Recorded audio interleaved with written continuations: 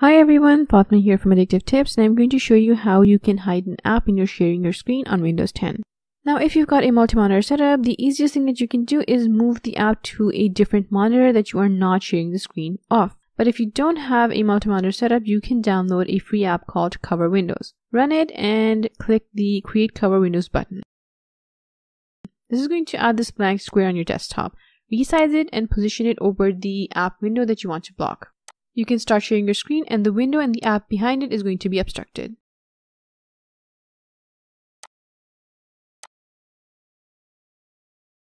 To delete this window that you've added, right-click it and tap the D key. Now, this is a bit of a clumsy option, so I do recommend either minimizing the app if you can remember to do that, or just moving it to a different screen if it's available. Thanks for watching. I'll see you later with more tech tips.